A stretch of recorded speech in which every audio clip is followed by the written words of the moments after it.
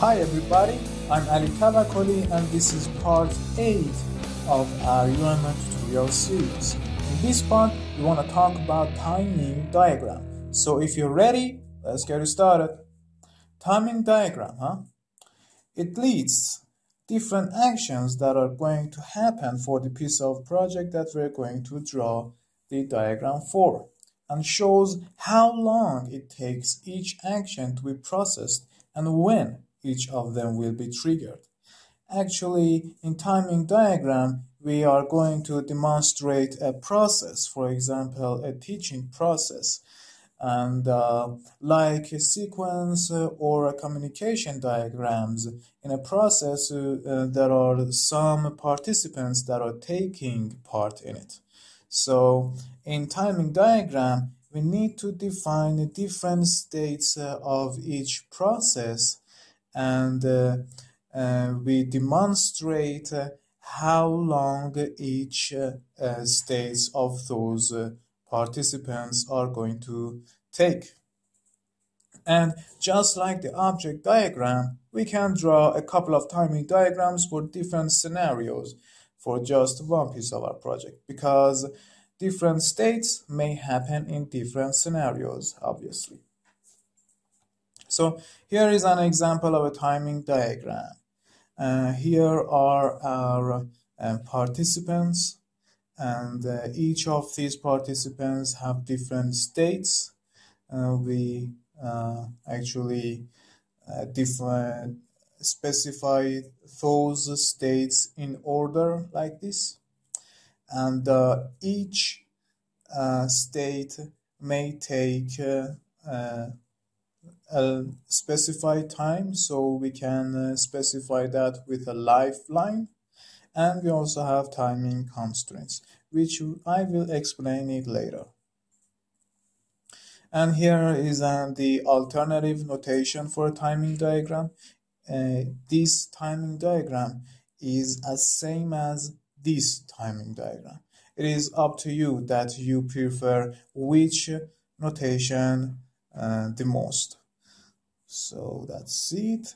Before we get into more details, let's see for whom timing diagram is. It's for system designers and developers. Its purpose: define the timing between different states in the system and describe when events occur, how long it takes for participant to react, and how long it takes for each individual interaction to get completed. Important elements: participants, obviously, it's an object most of the times, just like the sequence and communication diagrams, and the states, which we can call them actions too. Points to consider: if an object doesn't have any major interactions or states, then there's no reason to draw that object in a timing diagram, just like how we draw participants in a sequence or communication diagram. We only draw the participants that are taking part in the process, actually, not the unnecessary participants. And events and messages will be shown in the same way on a timing diagram, because their difference is not as important as it is on the sequence diagram.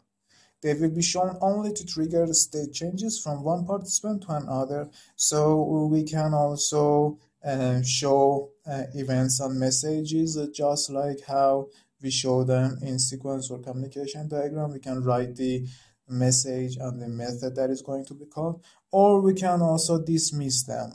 They are not so much important in a timing diagram, because in timing diagram we are actually going to demonstrate and focus on the how much time each state of the participants are going to take. So the time is important here rather than the sequence of the messages flow.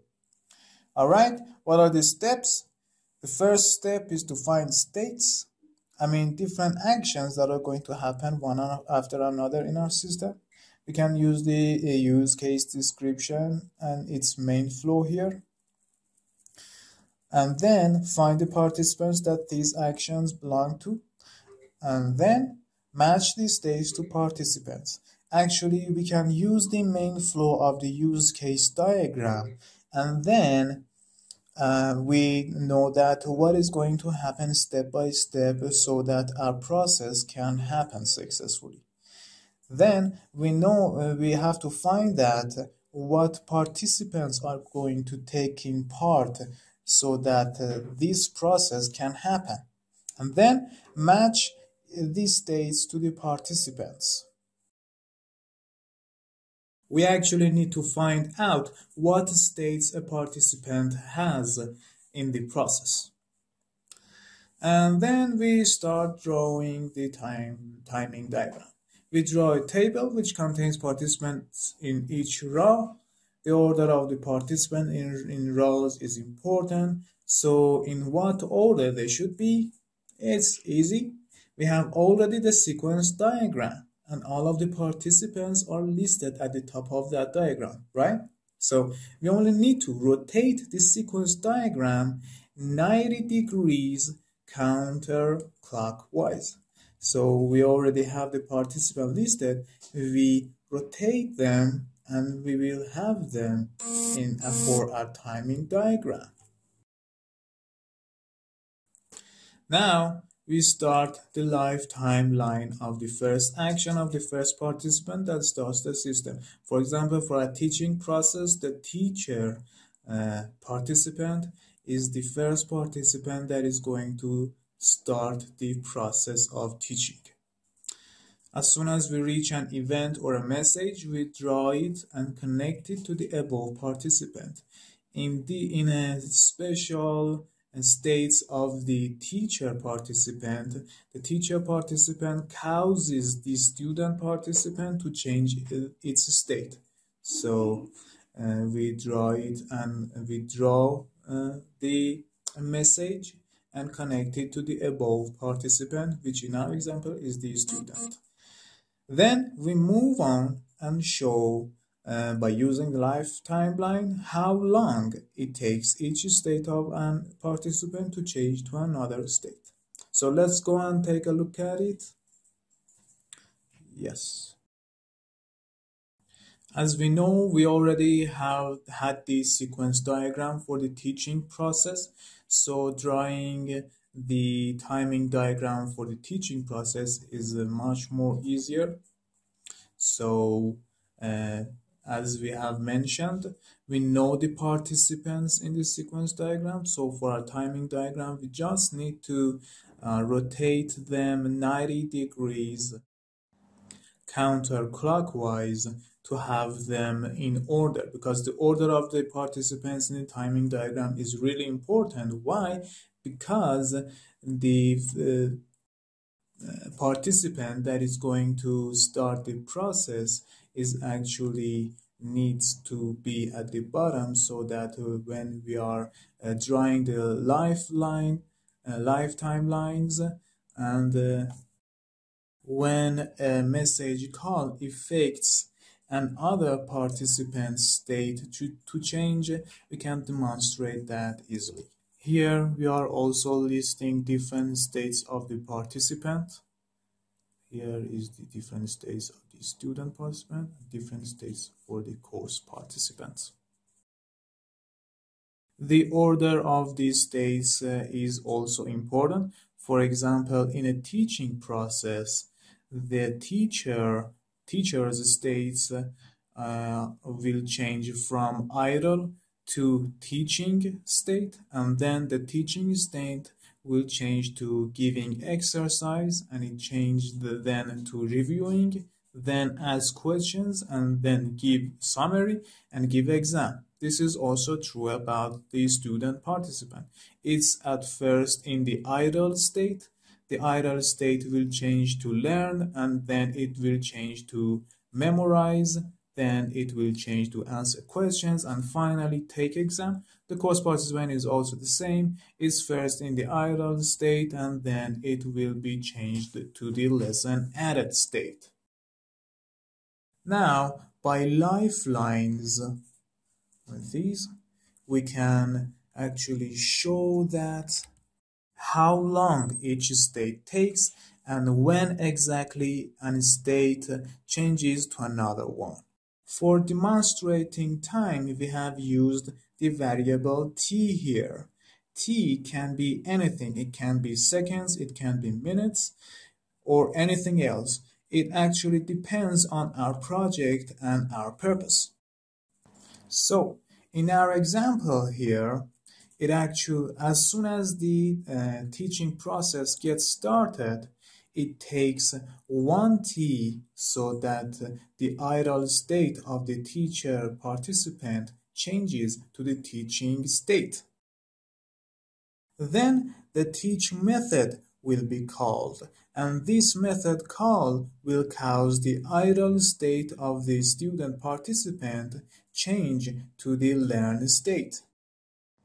And then another method will be called, and yes, I didn't write down this method's name here in my timing diagram because I already have it in my sequence diagram, so I can write it down or leave it just like what I have done in this example. So anyway, this new method's call will cause the idle state of the course participant to change to the lesson added state. And by timing constraints, I can show that how long the lesson added state is going to stay. So here I'm saying that it would stay 1t to 1t plus 5 seconds. I mean 5 seconds or less. So that's it. We can show all of the other states, how long all of the other states are going to stay in their position and when they will change to another state. Let's take a look at the timing constraints. If we say t like this, that it means that the duration of event or state is equal to the t value of t. This we have explained it, 5 seconds or less. We can also show it like that. It's equivalent to the above one. If we write this timing constraint, we mean that more than 5 seconds and less than 10 seconds. And this means that the value of t multiple 5 times. And this is also another alternative notation to the timing diagram. This is the same as the above timing diagram, so we can actually see our participants here and see that how long each state is going to state and when exactly each one will change to another state for each participant. So that's all there is to a timing diagram. I hope you enjoyed it, and follow the next part of our tutorial to see the upcoming diagrams. Please don't forget to subscribe and to be notified of our upcoming tutorials. So see you there.